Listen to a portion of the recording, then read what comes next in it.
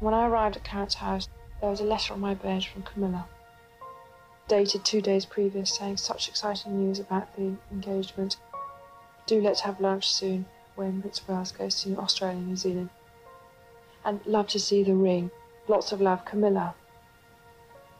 And that was, wow.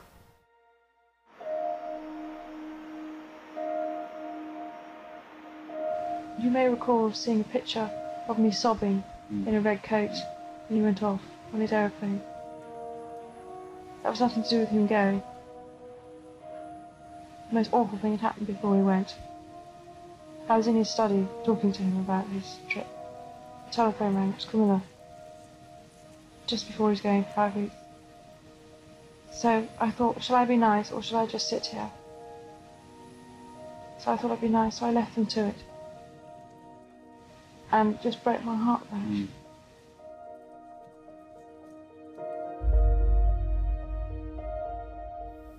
So I organised lunch.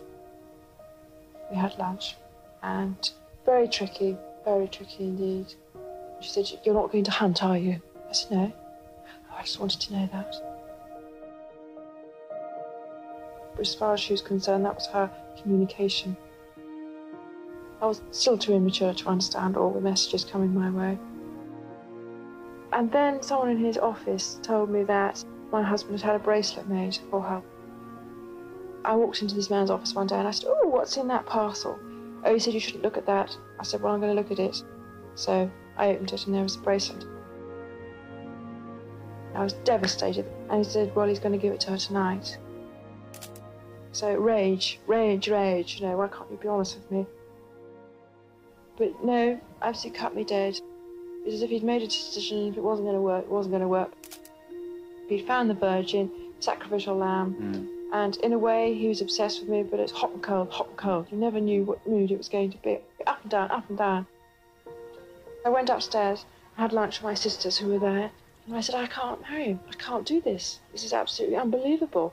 And they were wonderful and said, "Well, bad luck, Dutch, your face is on the tea towel, so you're too late to chicken out."